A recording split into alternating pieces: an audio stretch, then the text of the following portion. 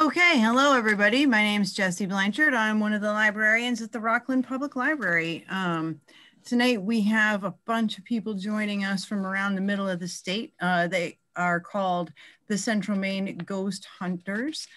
Before we let them get started, which I'm super excited about, by the way, we're going to tell you about some of the other virtual presentations that are going to be coming up. So we were doing for the remainder of the year, I think, going to be doing our virtual programs all virtually.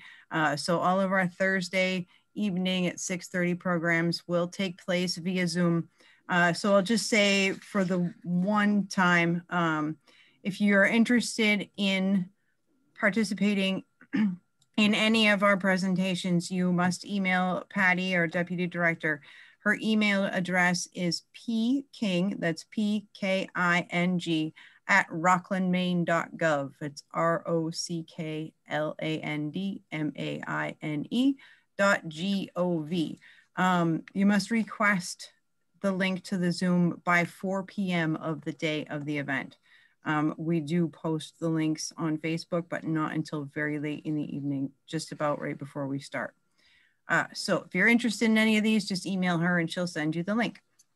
Next thing coming up on November 5th at 6:30 is one of the Camden Conference talks. The Camden Conference this year is, the theme is Geopolitics of the Arctic, a region in peril. So the presenter is going to be a local photographer named Jim Nicholson. And he's going to be talking about his artist residency in Iceland and using art to help combat local climate change. That's going to be November 5th. Then November 12th is going to be something I think is also super cool. Where'd she go? It's going to be called Fact, Fiction, and Fandom, the Virtual Reality of Late Medieval Rhymes of Robin Hood. Sarah Harlan Howie is a professor of English at the University of Maine, and she's going to be doing a talk on introduce the audience to the lively tradition of late medieval rhymes of Robin Hood and other outlaws, and then explore ways in which the virtual world of outlaw tradition overlaid and influenced the real life and politics of the 14th and 15th century at that time. So that should be a pretty fun one. And then on November 12th, we have our very own Rockland Shakespeare Society, who is going to be doing some readings of their favorite poems. And if you don't know anything about the Rockland Shakespeare Society, they have been together since 1889 and meeting here just about that long. Something I didn't know about them was they were started by a group of ladies who were looking for intellectual stimulation, and they did not admit men until the 1980s. I thought that was interesting. Let me check let's see. Oh, cool. Everybody's getting to know each other. That's super sweet. All right. So tonight we have the Central Maine Ghost Hunters. And I think, tell me if I miss anybody, we've got Dustin and Jamie and Cassidy and John and Michael and Heather and Mike and George and Renee. Is that everyone? That's all of us. That's all of us. Scattered throughout Central Maine, some from Lewiston, some from Skowhegan, some from towns that I didn't quite hear you say. And I'm really interested to hear what you guys have to say. So I'm going to turn it over to Dustin, and he can continue the introductions. If you have any questions, just pop them into a chat and we'll get to them how we get to them. And we've got until 8 o'clock, guys. Thanks very much. Thank you. Thanks a lot. Hey guys, thank you for joining us tonight. This, like she said, this is our first ever Zoom presentation. So just bear with us tonight. We're doing some new things. She already introduced the team, so hey guys, say hello. Hi. Hello. And not all of us are on right now, but hopefully soon we'll get a couple more of the team members on here. Right, so what we're going to do tonight is we're going to go through some slides to show you what we do. We have some pictures on there of some equipment that we use. and we're going to show you a video. It's our popular video that we've done. So you'll see that at the end. Maybe after the video, we can then open it up to Q&A. Yep. Any questions anybody might have about the paranormal or what we do, or if we didn't cover something that you have a question about, we'll be answering those questions at the very end.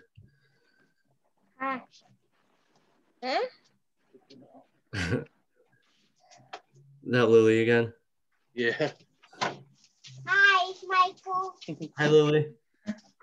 Luna, go outside. Take Luna out there, please. Luna, go. All right. Is anybody else have anything to add before we start? So Dustin's the founder of the group. What year did you start Central Maine Ghost Hunters? We started in 2012. There was just two of us. But over time, we ended up growing. Now there's 9 members. And we've done a lot of things from Maine to Vermont, Rhode Island. So we're starting to go out of state now. So I think I'm 3 years into the group. I met Dustin, Heather and me met Dustin at Parafest. He had been hosting it for 3 or 4 years, and we got to know him and did a lot of work with him. And over time, we joined his group. So now I'm team leader for Central Maine Ghost Hunters, and I do the edits for the videos that we put out on YouTube. he does pretty good.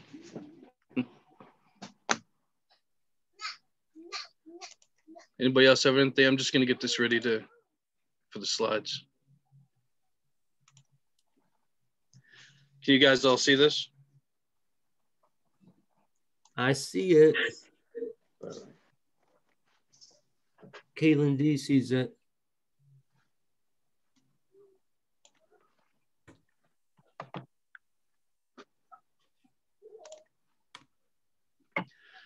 All right, so this is our team. This is what we do.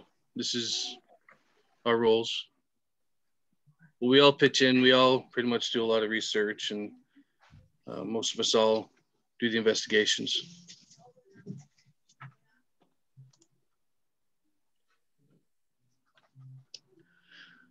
Like what we said, what we were saying before. Founded in 2012 by Dustin's a team of 9 members.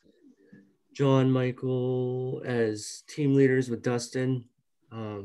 We are a team of paranormal enthusiasts who share the same common goals to find, study, and research the ethereal beings that exist in the shadows of our world.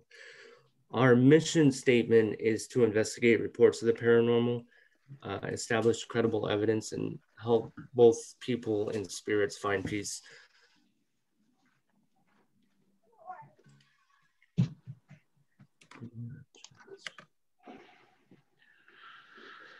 Some popular shows like Ghost Adventures, Ghost Hunters, anything like that, all their shows are compiled evidence put into one video. So what we do isn't like you see on TV. At times it is boring because there's nothing, but at times it's very exciting and very busy. Yeah, in like active ghost locations, there can be hours at a time where nothing actually goes on. Mm-hmm. And we kind of study that and like try to establish like what's going on, like you know, like moon phases or whatever. There's sometimes more activity, you know, during full moons or whatever, or at locations where there's things like trigger objects that like a spirit might be attached to. We might get more evidence when there's things like that in the location. But it is the shows are a compilation of sometimes like 2 or 3 days of investigation. You see it usually in like a 30-minute clip on TV, but it is a long process of investigating and then going back through and seeing what you actually got. And Mike, he's the one, like you said earlier, he's the one that does all the videos and goes through all the edits. That's a lot of time considering the amount of cameras we have, because he has to go through the cameras we have plus the hours that we do during the investigation. So that's a lot of hours together before he can put the video together. Right. So And he's got a lot to do. With the equipment too, like we'll go over the equipment in a few slides from now, but it's video, but it's also audio, because, you know, we'll record audio, and sometimes when you're speaking to a spirit, you don't hear it, you know, with your ears, but with one of our tools, it's got a sensitive microphone and you can pick up voices. So it's going through all the hours of investigation with video and audio.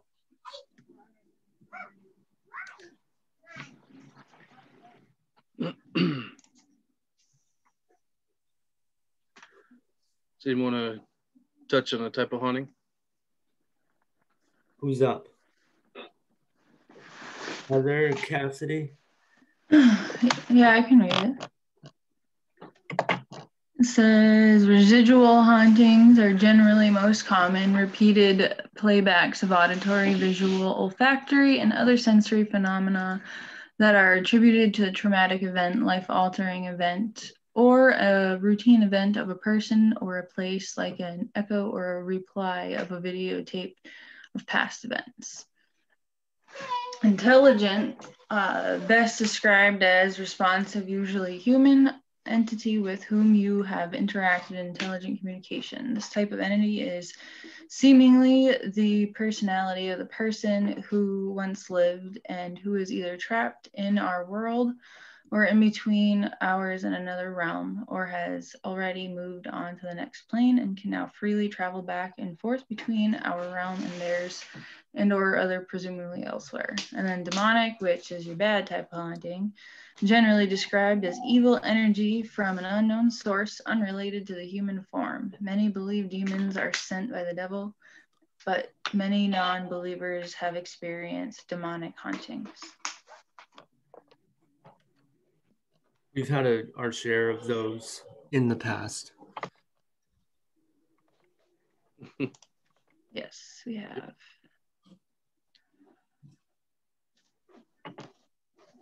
Cassidy, you got this, or you want me to? Sure. So a residual haunting is pretty much going to be anytime. I won't read the slide. I'll just summarize. Yeah. But a residual haunting is just when you see something that always walks from one doorway to the other doorway, or it's, you know, it may be a smell of cigarette smoke always in that one spot. It's something that it's almost a guarantee that if you hit it at the right time, at the right everything, you'll have that experience, because that haunting is stuck in that time loop, and it's just doing what it's done before, and it's going to continue doing. Hi, Lily. So it's just one of those hauntings where it's that energy is stuck, whether it be something they did a lot in their lifetime or the end of their lifetime. It doesn't necessarily mean that was what they were doing when they died. It may just be something that they ended up, their time loop is, they're in that.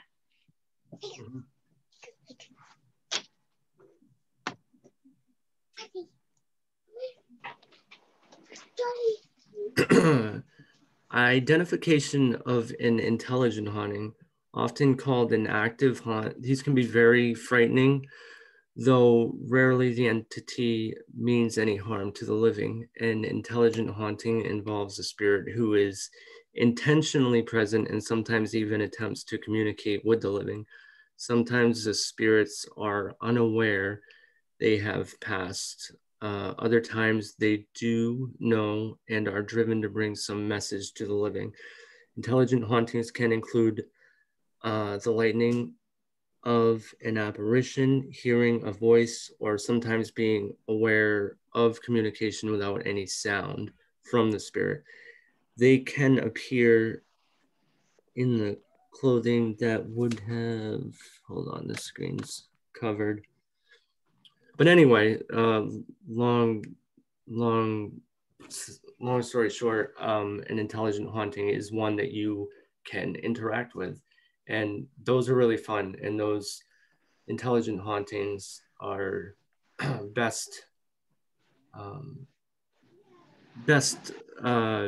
type of way to communicate with them is definitely with like things like Spirit Box, and you'll get like relevant answers to your questions.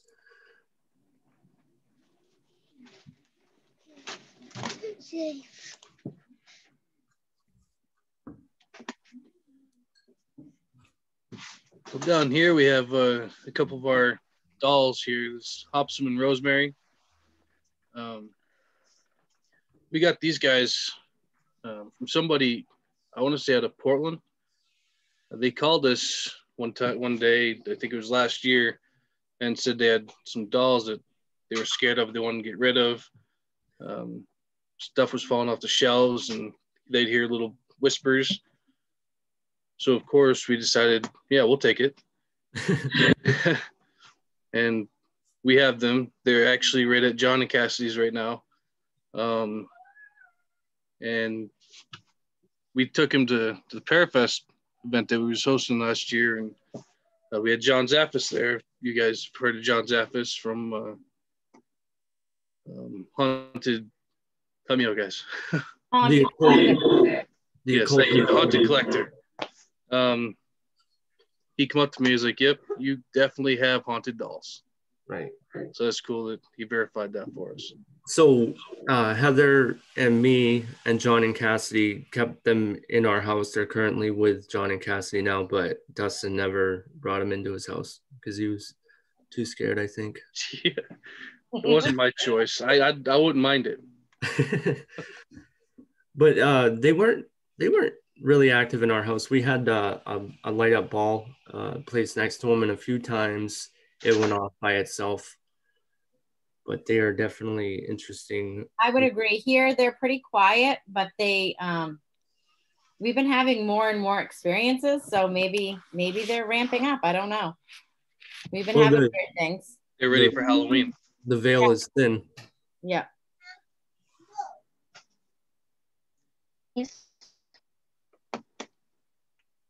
Well, I'm sure you guys know what a demonic haunting is. What? They tend to start in much the same way of intelligent haunting and progress from there to a much more sinister presence. It can progress from audible thumps and groans to personal attacks on individuals, such as pushing, scratching, and jarring blood and leaving welts. They're known to have the ability to possess objects such as dolls and haunted items as well. Yep. The lady that had called before us complained of a lot of things that would make it seem like they were demonic, but none of us that have had them have had any really demonic experiences with them. They've really just been things that have been things falling off my shelf, or we've seen a couple shadows every now and then, which I don't know what those were. So we haven't had anything bad to say that they're demonic. The lady who had them thought maybe there was something, but who knows? They react differently for different people, maybe. Right. Maybe like the energy in your house or something could make them act different. Right.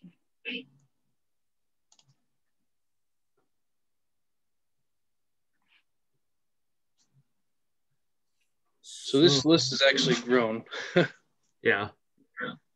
As we've grown, we've kind of acquired more equipment, and there's still plenty more to get also that we would like to have in our toolbox, but this is generally a good amount of stuff to have when trying to establish credible communication with spirits. So the first one is digital cameras, and I'm trying to look through here. The type of cameras we use have night vision, and you're skipping my slide, Dustin.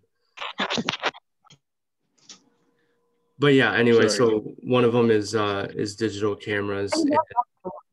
We use them to see things that when the lights are out, and we've got the IR light going on the camera. Sometimes we can see mist or questionable light anomalies, and we pick those up with the digital cameras.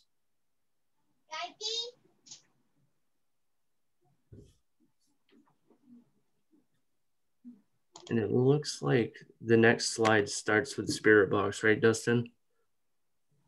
Yeah. You want to take that one? Yeah. What? Just a minute, please. All right, so Spirit Box, this is your SB7. This is the SB11. It's an audio device used for contacting spirits through the use of radio frequencies, which we use that quite a bit. Theory suggests the white noise gives spirits the energy they need to be heard. And when this occurs, you may hear the voices and sounds coming through the static in an attempt to communicate. Yeah. Which you see that on some of our videos. And some we weren't able to make any contact, but some videos it does show what the conversations that we have had. And it actually, once you have that, it gets you going. So it's a great experience to try to talk with them.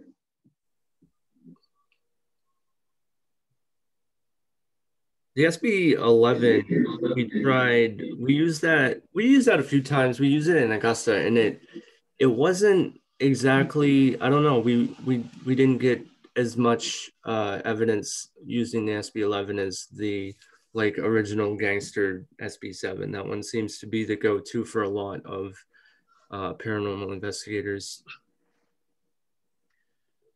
Yeah, we normally use the SB7 now. We don't really use the SB11 anymore.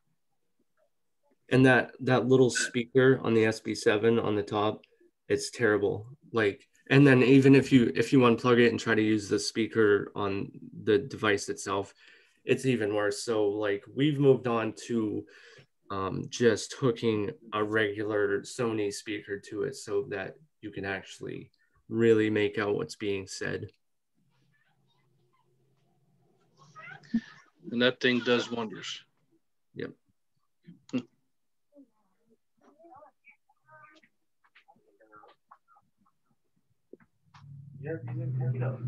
Heather, you got the EMF detector? Yeah, I can do that. So the EMF detector detects electromagnetic frequencies, and basically it when the spirit comes close to it, it'll light up, and they can use that for communication. You can ask them questions, and then it would light up the lights. You see there's 5 lights there. It can be lighted up to red, or just try to list or initiate communication with them and stuff. Yeah, it's a good tool to feel obviously your bodies are the best tool, but this is almost kind of like an extension of your body, where if you feel something like the cold chills or whatnot, and if you have an EMF detector with you that you're oh, I felt a cold breeze, and then you've got your detector and it starts lighting up, it's validation that what you're feeling can actually be shown on the device. And then we would move forward with other equipment to try and continue communication. The only thing with these is you have to be careful because a lot of things do set them off. So you have to pay attention to debunking them and making sure that you're not standing next to an old power line and going, oh my God, it's all the way to red. Yep. And it's actually just a power line. It happens. Your phone. Yeah. Yeah, when you're Facebook living, it usually goes up to red all the time. Dustin likes to do that. You gotta stand a good distance away from it. Yeah. Thanks, guys.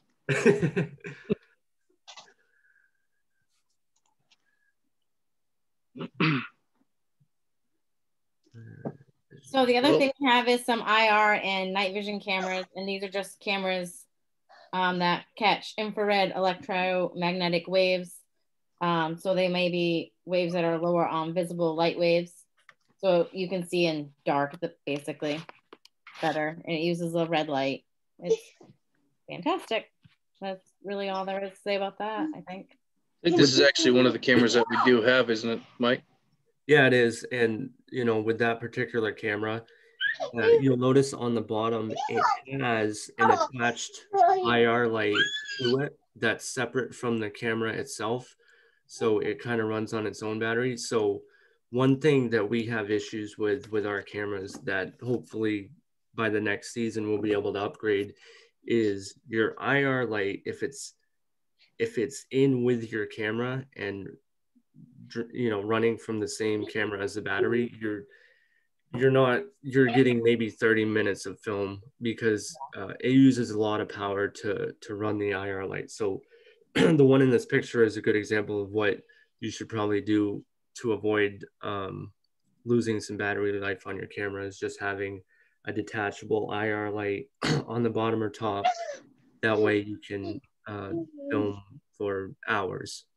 But like I said, the one we have, the IR light runs from the camera battery and it just drains it. It's terrible. Keep changing them out. Yeah.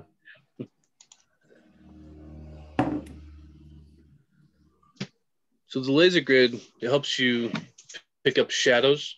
Like you can see like a shadow walk right in front of it.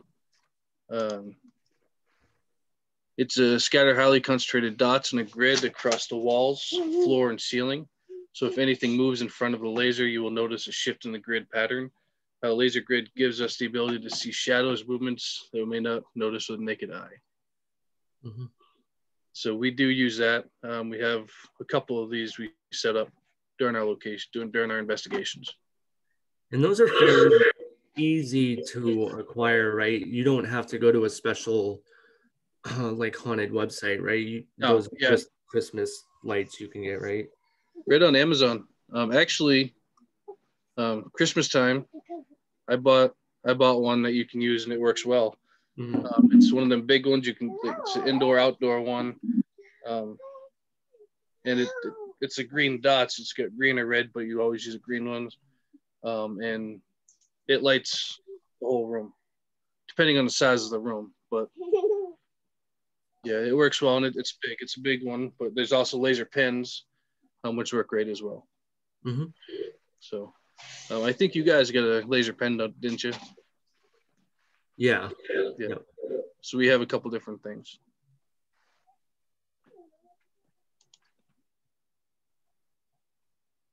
The thermal imager, this one's really cool. These can get quite expensive. It's like, I mean, it looks like predator vision, but what it is it just uses heat signatures to identify what you're looking at. And the picture is an example of if you had the gun pointed at a human, you'll notice the reds, oranges. A lot of times, if we're using this and we encounter a spirit, you'll see more like blue, like no heat, like colder temperatures, but it will still register. It'll just be like a blue color.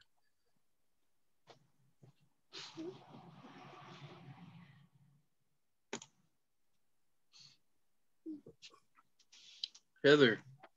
Yes, the dowsing rods. So dowsing rods are made up of like 99.9% copper. And basically like what copper does, it's like a natural energy conductor. So it conducts, the spirits can like touch them and sorry. What you would do is you would hold them out straight in front of you, and the spirits, you like make sure like they're straight. And like you can ask them questions, like yes or no questions, and if they cross, it's a yes, and they can pull it apart for a no. And it's pretty cool because it's like an older kind of way of ghost hunting instead of the electronic stuff.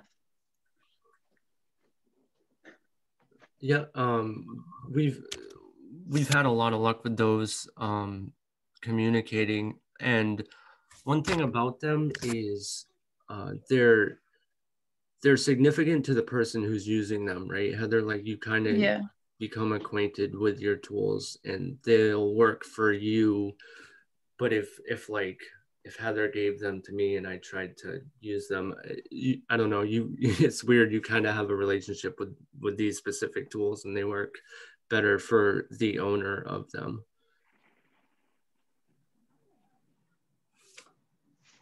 And in old times, and it's still practiced today, dowsing rods are used to find bodies of water, right?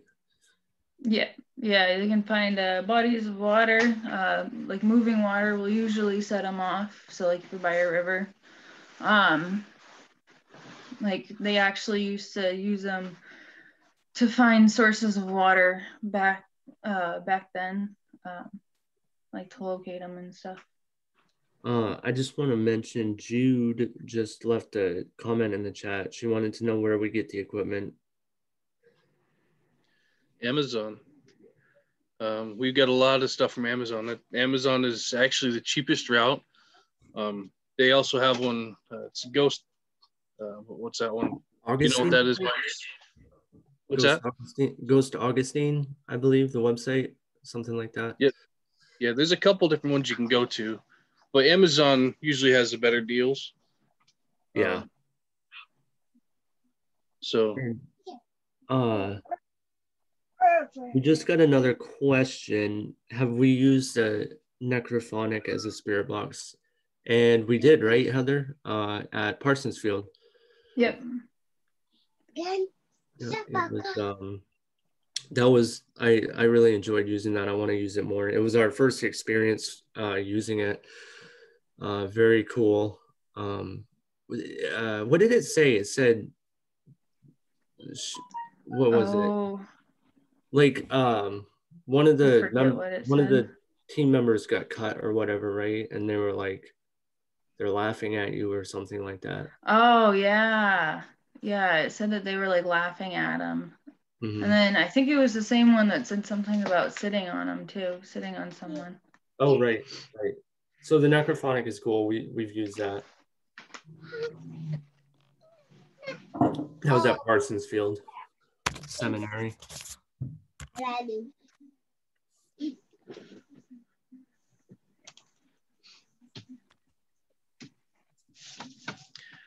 You get the voice recorder, which I'm sure everybody knows what a voice recorder is. But you can sit down, you can pick up the voices, and then you can just go back through it and listen and see if you picked anything up. So you record it for a little while to try to have a conversation, and you don't hear nothing with your ears. You pick that up, listen to it. Sometimes you'll hear like whispers. So these are actually important to use. We have a handful of these actually throughout the team. So. I think it was the library, one of the libraries we did. I literally got my best audio recording with one of these ever. And I remember getting it and played it for the whole group that was there. And everybody was like so shocked because the voice that came through was so clear. We had asked, why aren't you talking or something like that? And like so clearly this little girl just goes, I'm shy.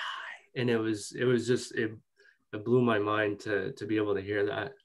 But these pick up those whispers. Mm-hmm.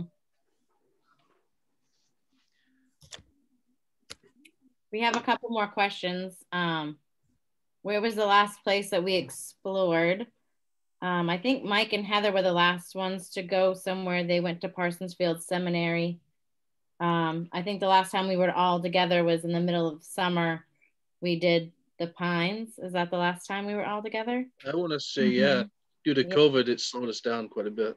Yeah. Yeah, we had to think kind of outside the box because we weren't really able to get into anywhere at the beginning of this.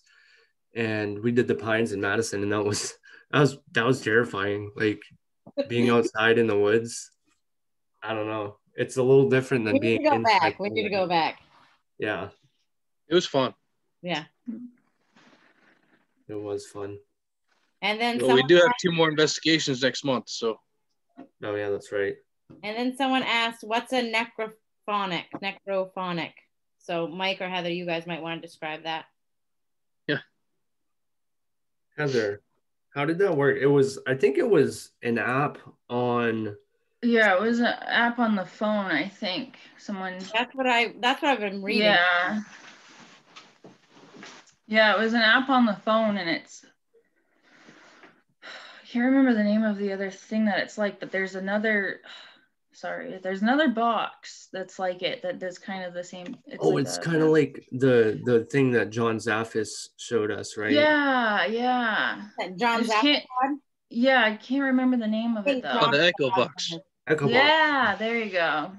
It works a lot like that, but it's cool because it's an app on your phone and you can download. It might cost money. I don't remember, but if you want to look it up or whatever, you can find it on the Play Store. So we have another question. Have any of you been so scared you had to leave? I don't think none of us have had to duck out. I don't think so. Things have happened to us more days after or right after a investigation. Things will start happening if it's something when we're dealing with the more demonic stuff. I mean, I might have peed myself, but I changed when I came right back. Just kidding. It definitely gets scary. But like Cassidy said, a lot of the scarier stuff happens after the lockdown hangover. You know, when you don't sleep all night and then you go back home and sometimes they just hitch a ride and then they do some crazy stuff to your dreams and, you know, physically to you. We've been scratched and scarred like after some dark investigations, and that's pretty scary. I think one spirit at Madison followed me back and like made my nose bleed, and it was complete chaos. Changed your whole personality. Yeah, I swore and I told the team like there is no way I can ever go back to that place because they invited us back several times, and I think Dustin and a couple others went back, but me and Heather were like, no, we're good. Yeah, that was a long hangover after that one. Things got intense for sure. I see another question of what was the scariest thing that ever happened to you during a trip? I think we kind of just went over that. And did you find any remains, I think you're trying to say, Riley? We've never had any remains that we've ever found. No. But at the Pines, it was interesting because there's a lot of like sunken graves in the woods that were like kind of forgotten, I guess. I don't know. It was really strange. That's where the Indian massacre was, and the story that I was told by someone who's lived in the town for a really long time was that after the massacre happened, they literally just put them all into the ground. They just got rid of them. They never really took care of them or anything. So they just kind of made mounds and put them there. So I don't know if the mounds that we found were the same things or if it was just people out there digging it up. I have no idea. It was weird. Definitely worth going back though. Yeah. Yeah. I felt like we were being led deeper into the woods and it was so scary. Then I would have run out of that place. One of the questions earlier, like, is there a place you've ever run out of? I think if I had to stay there any longer, I would have. None of us went back through the woods, so I guess that counts because we had to walk out of a cemetery instead. So. Right. Right. Fun times. Yeah. Which we have not investigated a cemetery in quite some time, so. You know what's kind of cool though? This last weekend Heather and me did a cemetery just to hang out. Like we were like, oh, we're in Connecticut, let's go to this cemetery, and we were actually able to get some no, not communication. Well, kind of communication. We had EMF detector, and we were able to get one of the spirits there to communicate with us through that. It was cool. So we have some more questions coming through. Do you try to protect yourself with light before and after your investigations? I know for myself, we absolutely. We sage in Palo Santo all the time at my house, just in general. And then we also have all of our own rituals that we all do different rituals. I think like what we have on us or what we use to protect ourselves, but we all do something definitely to protect ourselves. Yep. clearing your mind before and after a lockdown has been like really effective for me, and something I had to learn how to do over time from bad experiences. I had to, you know, learn to acclimate myself to whatever's going on, and like, you know, and I had a St. Michael's medallion that I would wear to investigations also. And other people will do grounding, like Heather, can you explain what grounding is? Yeah, so grounding is basically like when you kind of, it's a chance to let the energy flow through your body. So basically like what you would do, like it sounds like really funny, but you like can hug a tree, be a little tree hugger, and the energy will flow down in through that. And then you can also like walk on the ground barefoot. Yeah, basically just things to kind of center yourself and, you know, let the energy kind of just flow through you. Dustin, are we done with the slideshow? Can we take that off, or do we got a couple more? I believe we have, this is the last one. Nice. So take your photos, lots of photos. Just make sure your phone is on airplane mode. And that will help prevent false readings with the detector. So. Yeah, and we'll get back to the questions too after this, but taking a sequence of photos so you can compare them, you know what I mean? In one shot, like 1, 2, 3, 4, you go through the shots, and if there's something in there, you know, that's how we're able to try and figure out what we're actually looking at. Right, we usually take at least 3 photos a piece anyways when we're snapping pictures, just so you can compare. Mm-hmm.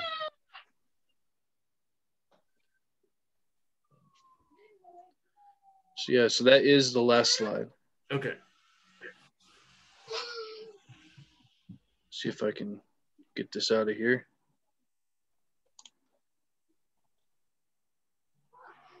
Cassidy, you remember where we were on the questions?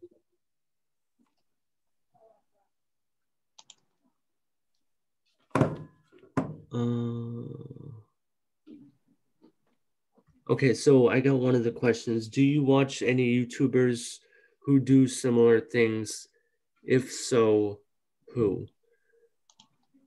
Actually, there's a YouTuber that we started watching a few years ago who started doing abandoned places, and it was Exploring with Josh. He's since then created a new channel with his friend Seth called Beyond the Dark. So we've been following that. We've been following them on YouTube for quite some time. And obviously, like, I'm a big fan of Ghost Adventures. There's also, what's the main group that went to Parafest? We watched them with Haunt Me? Yes, Haunt Me. That's what I was thinking of. I couldn't think of their name. We watched them a lot as well. And they're local Maine, going to places right here in Maine generally. Definitely a great group of people. Yeah. I think they just started their new season too, right? Or something. I want to say they did, yeah. Oh, yeah. Yeah. And they use some different techniques. Yeah, they're definitely fun to watch. Our next trip is going to be in the Auburn Community Little Theater. I'm so excited about that because that's like in my backyard for like ever. It seems like we just had to travel everywhere. And I don't mind traveling, but it's kind of cool that I'm actually finally able to go with the team on some place that's local. Not to drive as much. Now it's our turn to drive. Right. Yeah. But from there, though, we have that one on the 6th. Then on the 9th, we're going down to, it's on a Monday night, to the Benjamin's Pub in Bangor. Yeah, we have some exciting stuff coming up for sure. Plus, we have something else that we're not sharing at the moment, but just stay tuned and keep watching. I'm just gonna tease it. Yeah.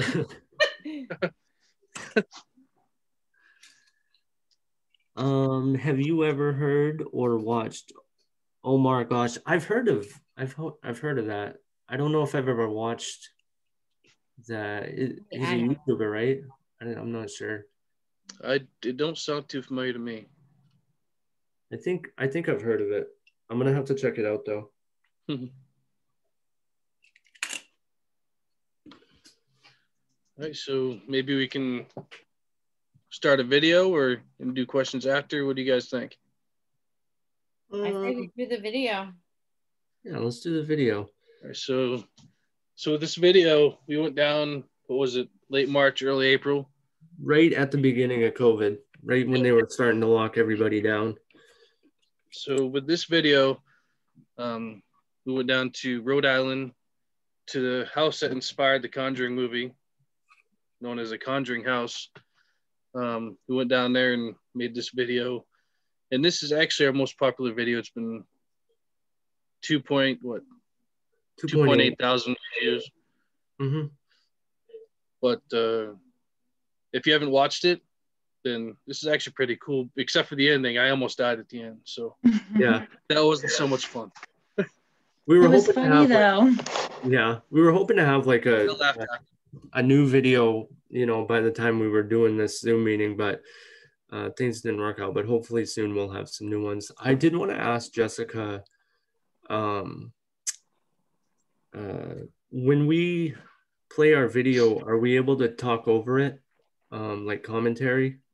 I don't. You know, I'm not actually sure about that.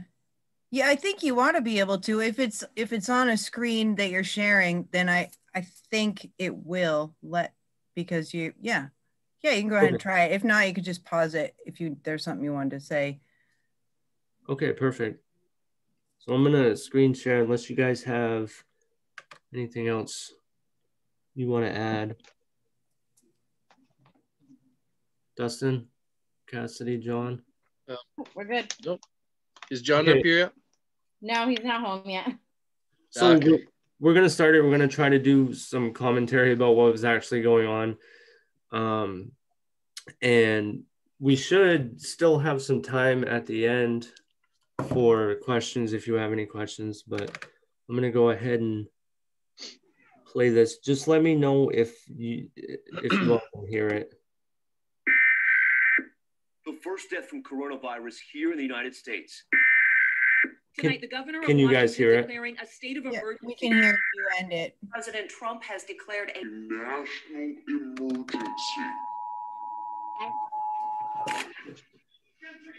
So yeah, guys, at any point in this video, if there's something you want to mention, just tag it or write it or say it. It's just a matter of time before the virus arrives in Maine. Well, here's what we know. 46 people were tested on the cruise ship for the coronavirus. And while we deal with the growing emergency here at home, for many, the crisis is already in full swing. The most active hotspot right now is Italy. It's not worth the risk.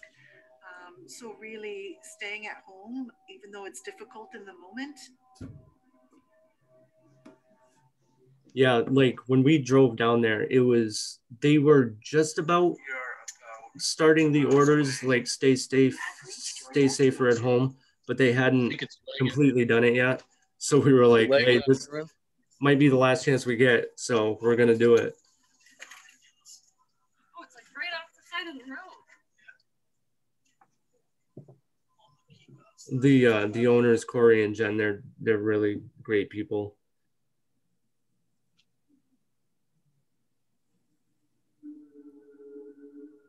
And they're local people. They're actually from Rumford, Maine, if anybody knows where that is. Mm-hmm. And what's that, Heather? We did another investigation too there in Rumford, over the community center. Yeah, the community center with them. Yeah, that's right. Someone just asked, why did they ask for us to come? They have their house opened up to investigators now. And so, you know, anybody who wants to come and experience it, make a video, do an investigation, they welcome it. And you have to pay a fee to get in, but they're wonderful people, great hospitality. Walking in here. Yeah, that's what it felt like. Something moved my ear. Jessie.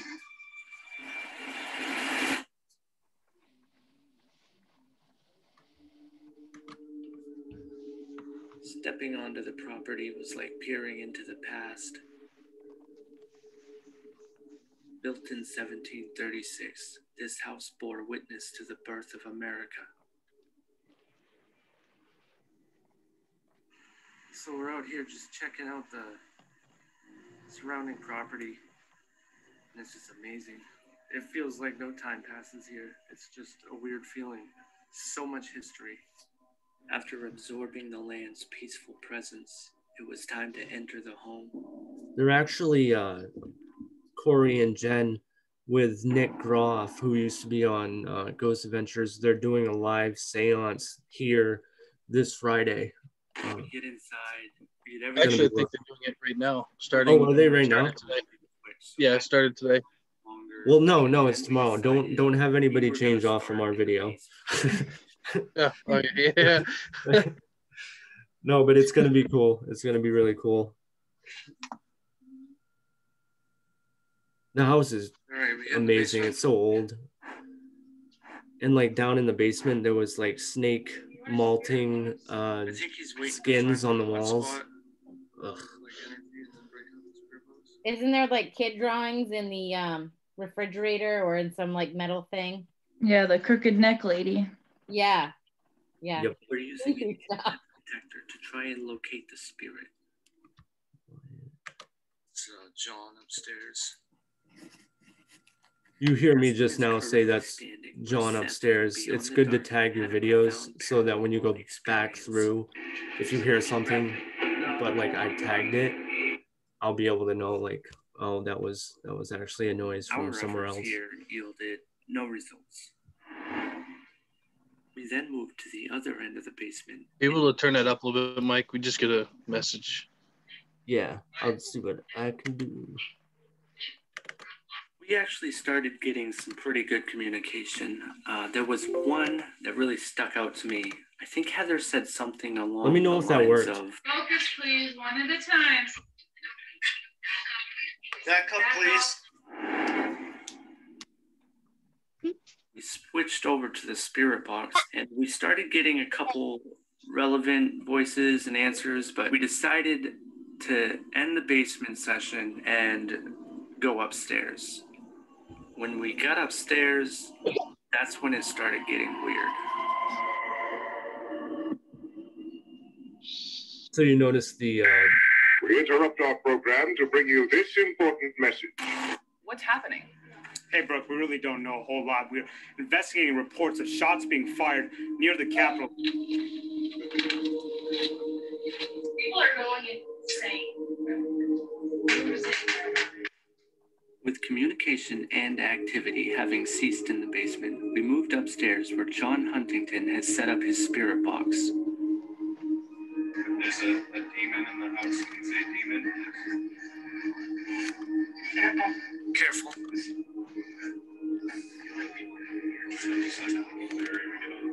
Yeah.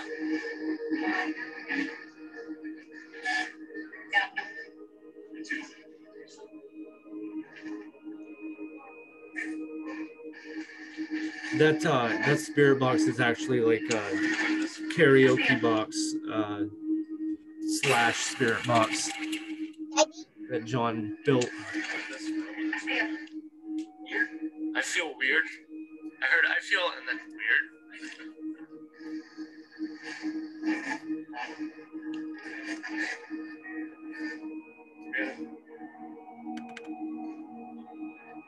Are you able to manifest?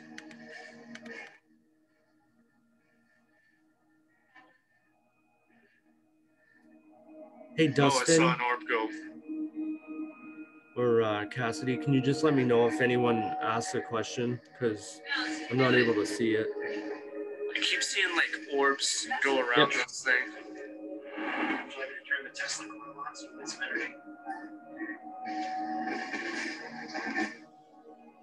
After hearing my full name, I turned the camera around to face me. If you look at the raw audio file of this moment, you'll notice the audio was completely cut.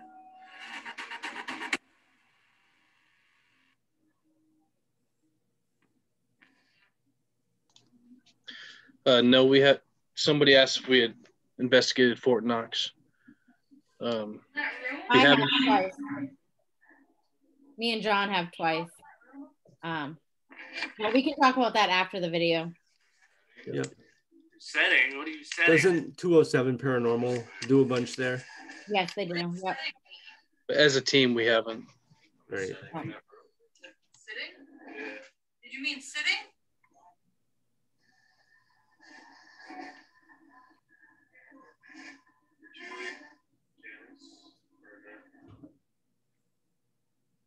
So, I heard it say, "What's up?" Do you want us to go in that room? Yes. Which room were they talking about? That This one.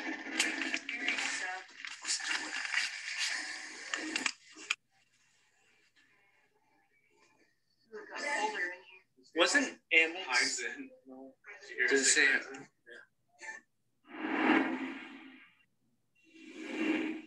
Oh, I just saw a fucking big ass orb. 7 minutes, 35 seconds. Sorry about the language, guys. Forgot to warn you. Did you just come in here? Hi.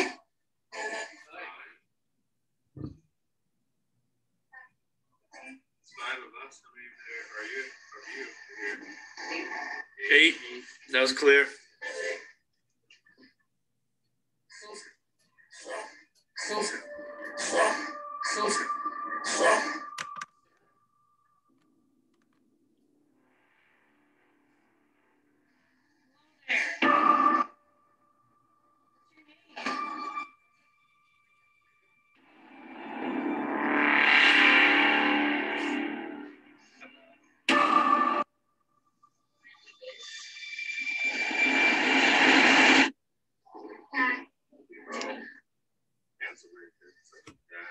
Yeah, that was like a kid, right?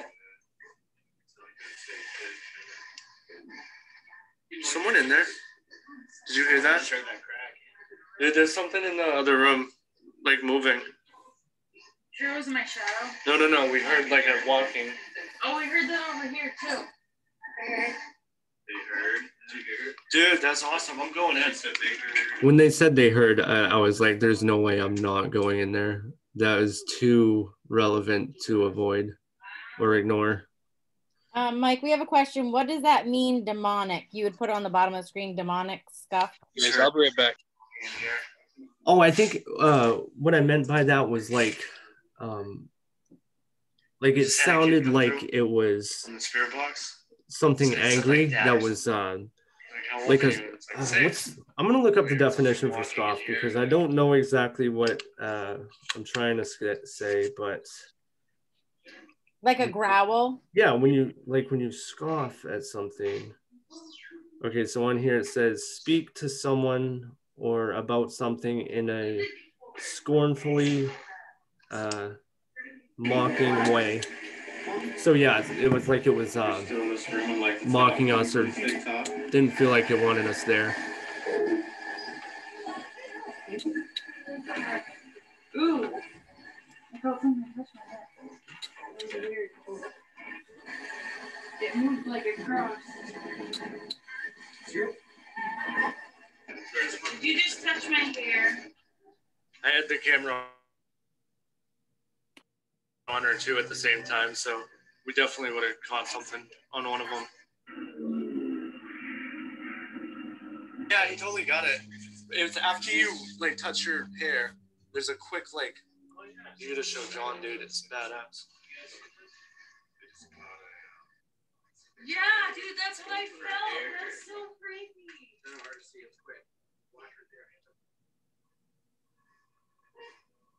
Is that you?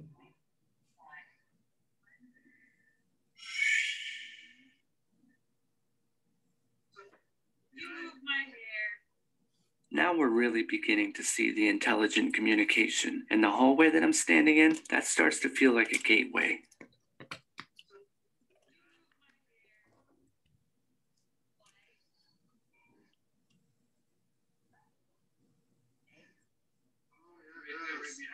That's fucking awesome, dude. That was a good capture. Pay attention to the wall behind Dustin as a light anomaly seems to appear out of thin air.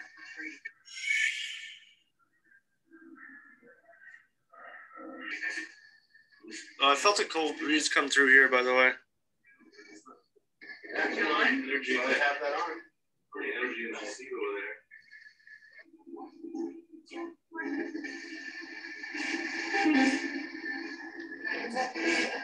You could tell I was really nervous right there. Jessie. And I think it noted that I was nervous.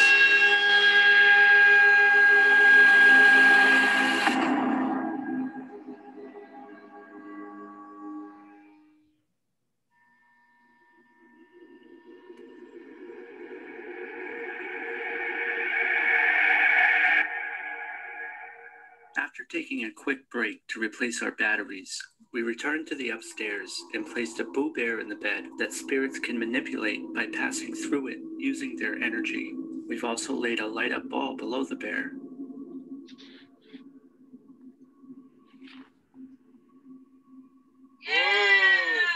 There we go. Do it again. Although there was no second interaction with the ball, the night was not yet over. Behind this tiny door is a location of the upstairs called the birthing room. No, Dustin, that was a birthing room because literally that's where they would have childbirth, right? Because it was a warm location next to the chimney, right? You're next to the fireplace, and it was right from people being able to hear them scream. Right. Could this be the love child of Hobson and Rosemary? I wonder if they still have that doll. I'd like to see if they'll give it to us. I bet they would. Just in that little room. Yeah.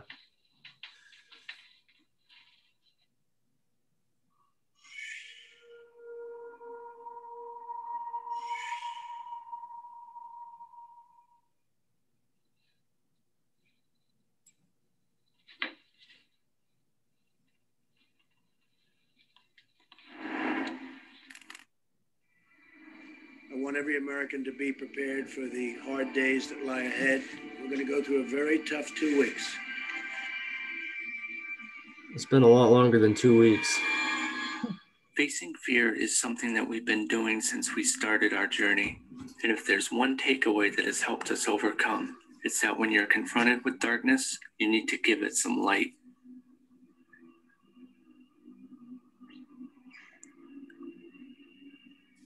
I literally felt like I couldn't walk through that doorway, like something was stopping me.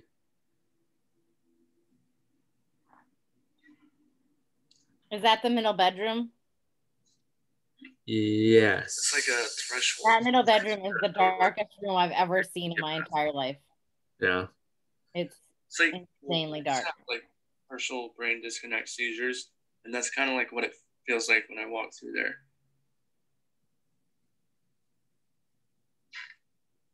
You get chills? John's like, I'll walk through it. Looked like I was flexing.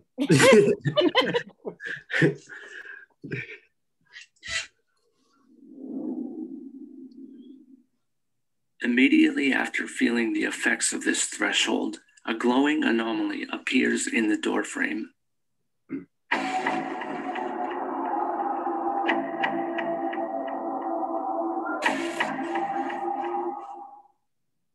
What time is it? Yeah, time passes weird here. Yeah, I gotta switch batteries and then we'll go to the barn. I want to do more in the barn. We spent like an hour in there. We didn't get a lot, but No, you use the power steering. The first one was like to investigate. Oh, yeah. Supposedly there was a guy who died in there of, what was it? I don't remember. Someone died right near there due to exposure, I thought. Yep, that's what it was. They were out partying, I believe, right? And they passed away. I think so, yeah. Passed away like in a snowbank. Yep. right near there. Didn't capture any EVP. And like on the property, there was like that, what was it, the Indian massacre thing? Is that what it was? No. I think there's like a war or a battle fought. Yeah, yeah. And then they found bodies buried, right? By the fence thing. Yeah, I think either Nick Groff or Exploring with Josh is doing a video where they're digging it up with Jen and Corey. I think soon. I don't remember. Yeah, I think it starts tomorrow. I think their live So stream cool. today. I don't know. This is the super dangerous bridge. Never walk a crooked bridge at night.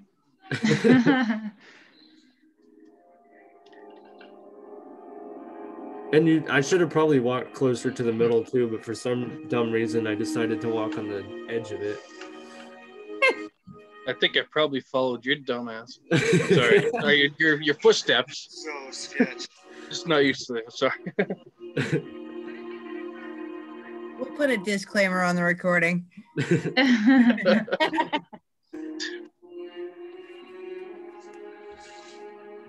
all Mike's fault.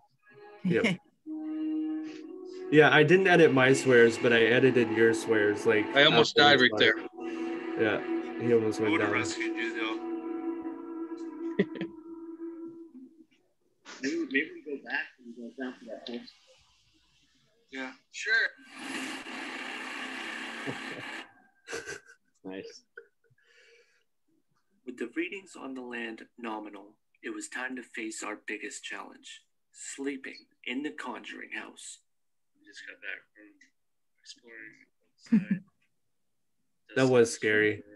I kept my phone on me, and Heather fell asleep pretty quickly, and I think I watched The Office because I was like, oh, this is creepy. Need something funny. Yep.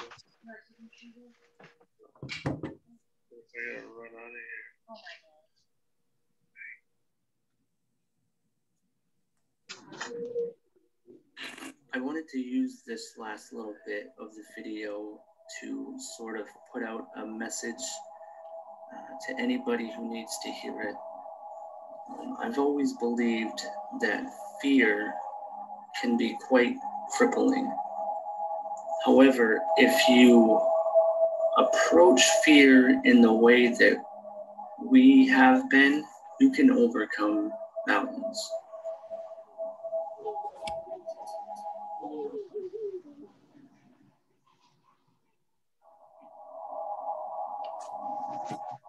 So that's the end of our Conjuring House video. We had a couple questions come in while we were playing the video. Have we heard of the Ghost of Carmel, Maine? Mm-hmm. Yeah. Yep. They're on YouTube, right? I believe so. Yeah, that's some YouTube stuff. Yep. Yeah. And then also, what do you do when you feel the demonic? Ignore it and try not to give it energy? That's yeah. I mean, and if that isn't working, you have to seek like professional help. But like ultimately, like if it's something going on, acknowledgement of it gives it energy. So it's best, if you don't want it there, to ignore it. And if it's not leaving, you need to bless the house or sage the house or something. We've all had to do that. Yep. Mm-hmm. So we all sage after every investigation, ourselves and our places, just so we don't bring anything back. Got to be safe, for sure. Yeah, that was a lesson learned, because I didn't learn that in Madison. I brought it back and it was rough. We brought demon models back. The Sinister Four Winds captured the demons that were in the house in bottles, and John's got actually ours from our house. He's got them have in like 8 or 9 of them at our house right now. But starting a collection. Yeah. They affected us pretty strongly. I got a question for you guys. Have you ever encountered, I don't know, a spirit or whatever that maybe wasn't human, like an animal? Actually, what is it? 2 different videos we've gotten dogs barking on like the spirit box. Ghost dogs. Yep, ghost dogs. And Joanna actually, one of the people we visited, she actually was able to see their dog and describe it perfectly for them. This is at somebody's home in Richmond, and it was right to a T. Yeah. And it was an odd dog. It wasn't like a It a wasn't- hybrid dog. So it wasn't like a dog she could just pick out of thin air. It was Unfortunately, she's stuck at work right now. She just messaged, but yeah, she can see some cool stuff. I mean, there wasn't any pictures of the dog, so I mean, we did look just because we were curious, and that was very interesting. and I'm sure with some of the stuff we see, we might not acknowledge it as a dog, but I'm sure we encountered stuff that's glances of things across the floor or shadow or something like that. It could be, we have no idea what it is, but it could be a pet. I think they exist after. Right. Some of the other questions we had were, what happened in that place to make it haunted? I assume they're talking about the Conjuring house. 300 years of families and energy. Death and suicide. Death, suicide, yeah. It's kind of a lot of unexplained deaths on the property, not necessarily in the house, just on the property.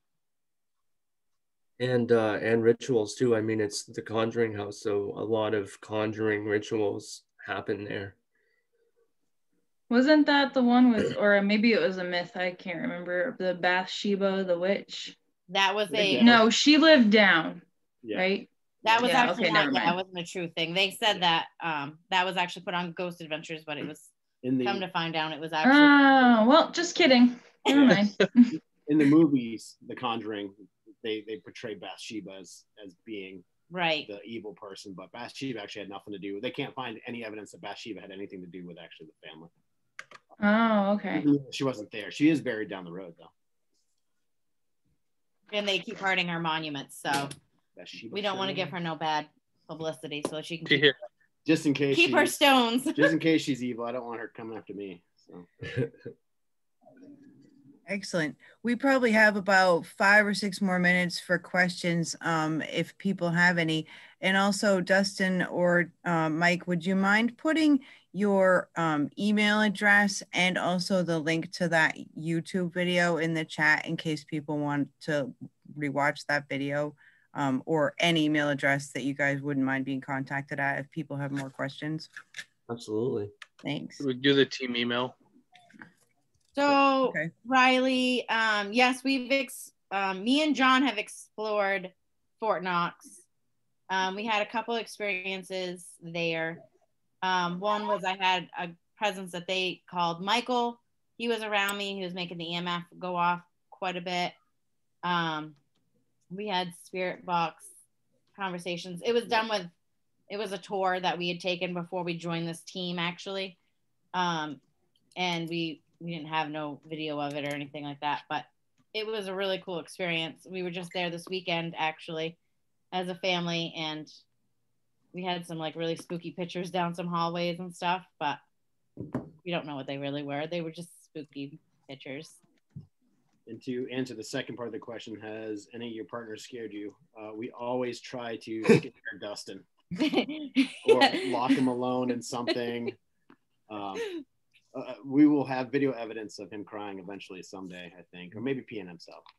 That's the ultimate goal. I bet probably peeing myself. Just saying, throwing it up there. But yeah, that's an added benefit of doing what we do is trying to scare each other. But Dustin's usually the victim of I don't know why, but maybe I'm just fun at scaring. I'm the guy that's scared of spiders. I don't know.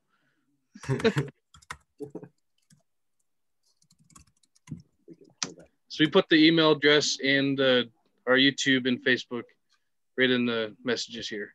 Oh, great. Great. People can copy that if they want to. Which one of you is the drone pilot? John and Mike. Have you ever been able to see anything with that? I haven't captured anything, but John's drone piloting abilities are pretty good. I've seen him go through like tunnels and like up chimneys, so I think he would be the one to capture something eventually.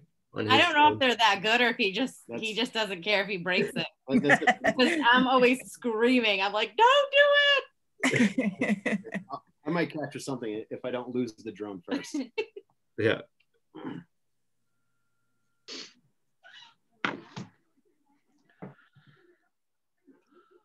Jude posted a question to us. You do see animals.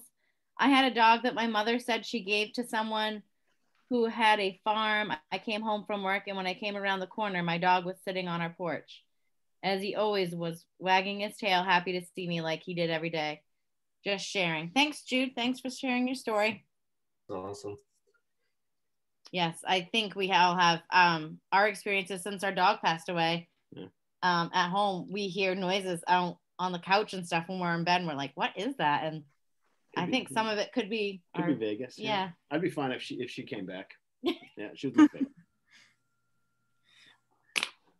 All right, I'm gonna say that's probably gonna be the end of the questions, except that I have just one more for you before we close out. If somebody wanted to get into what you're doing, what would be, say, like maybe the first 3 pieces of equipment they might get, and a really maybe like a good place to start, a location to start in?